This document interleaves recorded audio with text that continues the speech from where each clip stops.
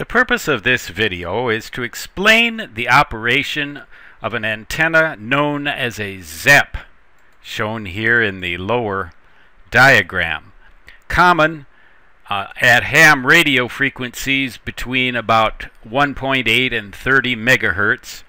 The Zepp antenna is popular also among shortwave listeners, the short waves being regarded as 3 to 30 megahertz or thereabouts. A Zepp antenna is a half wavelength of wire fed at the end, usually with a quarter wavelength of open wire or balanced transmission line, although you can use a longer length of line if you incorporate an antenna tuner, also known as a transmatch, between the feed line and the radio to match or to get rid of the reactance that you would get if you use some other length besides this 1/4 wave.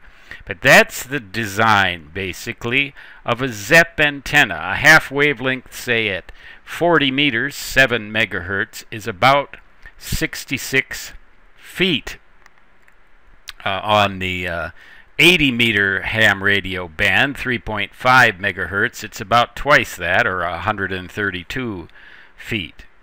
Well, the main thing about a Zepp antenna that distinguishes it from most other types is the way that it's fed. It's fed at the end.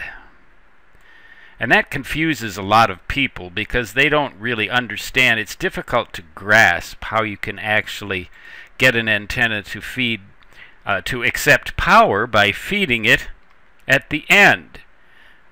So rather than think of this as an end-fed antenna fed by balanced line, we can think of it in another way.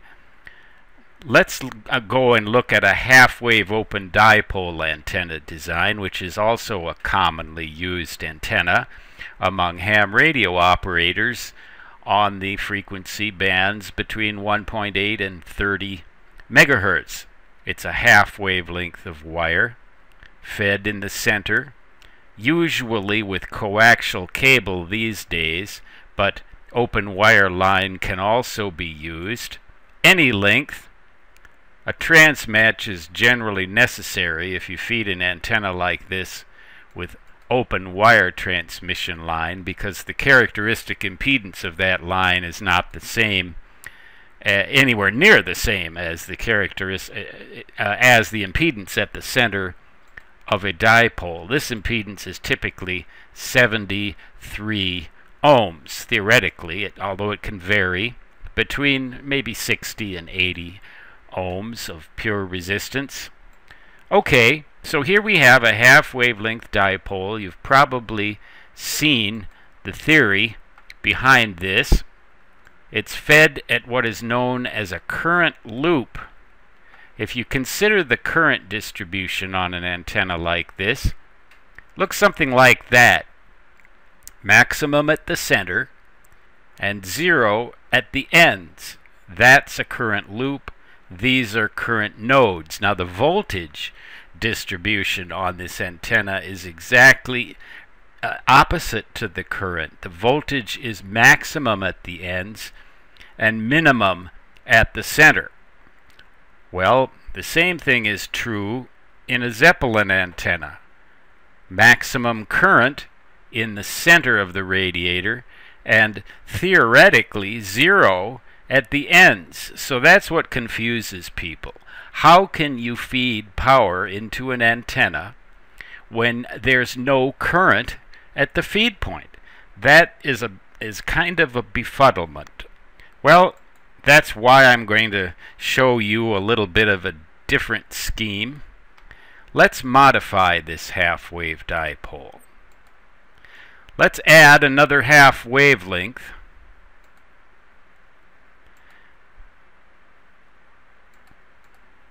on one end of it like this.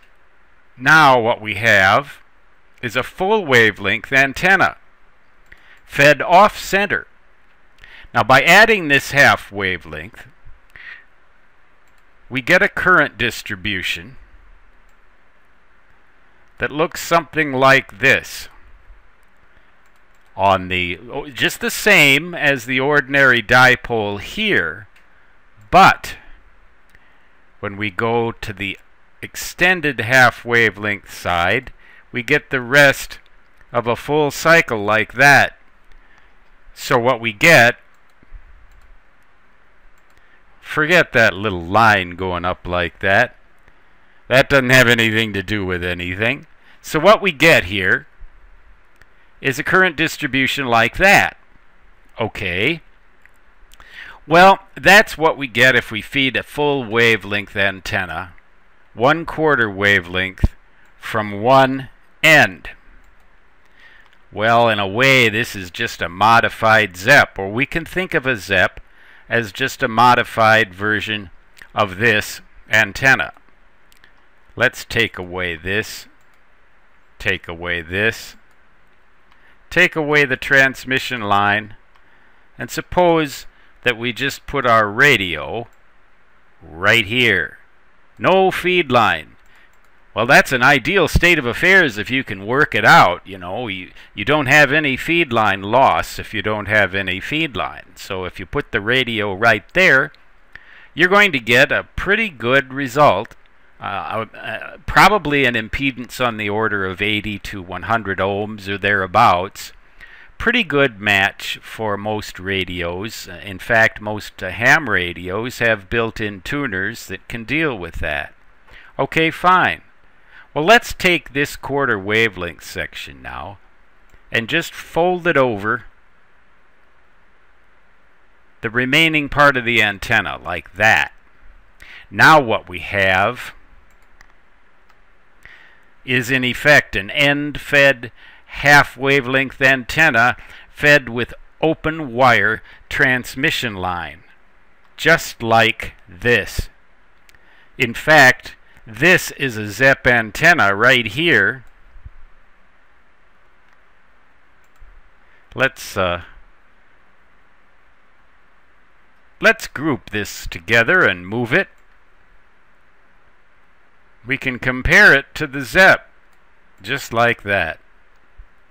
The only difference is that instead of coming off at a right angle, the feed line comes off straight in line with the half wavelength part of the wire. Well, the interesting thing about all that, let's just center this a little better in the frame.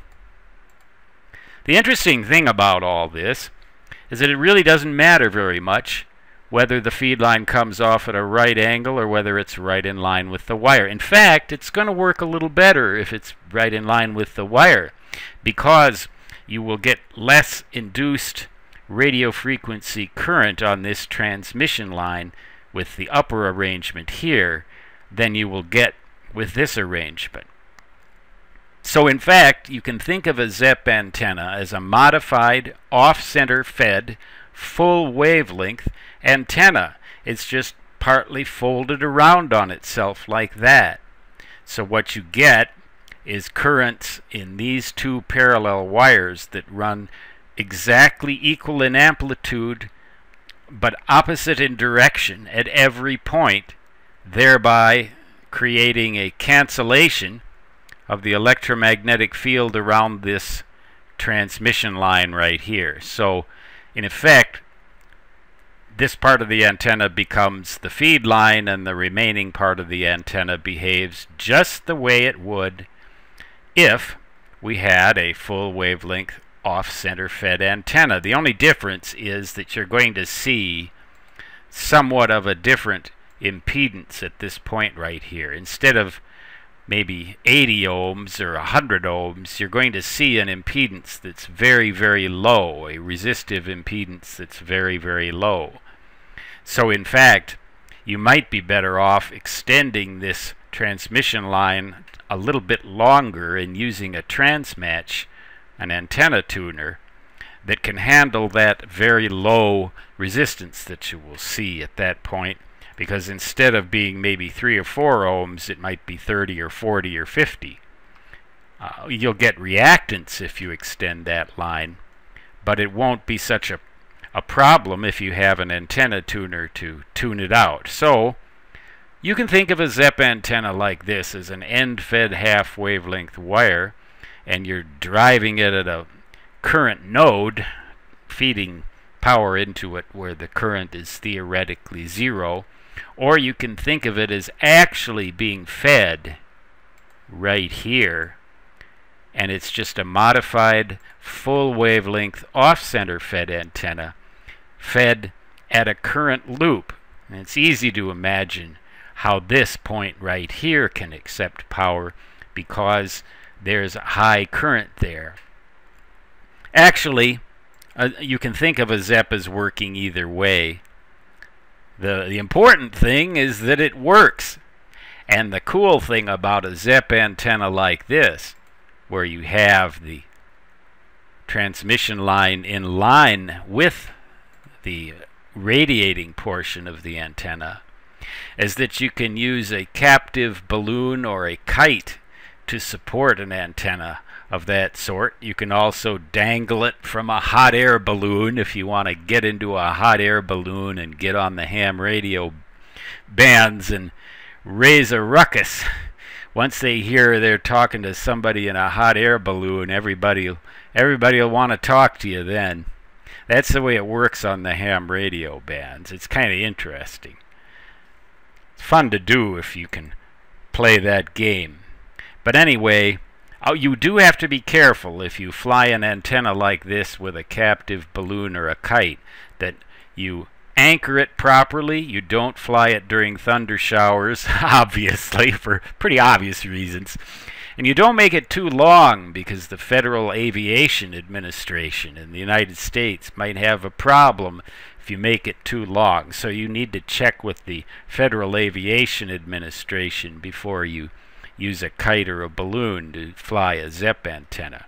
Of course, you can always render the Zepp antenna the old-fashioned way, like this. And again, this doesn't necessarily have to be a quarter of a wavelength long. Now, isn't that cute?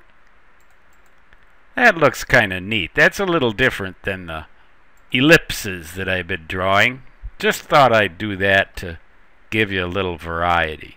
Anyway, this is the explanation that I like to tell you how a Zepp antenna can actually function when it seems like intuitively it couldn't.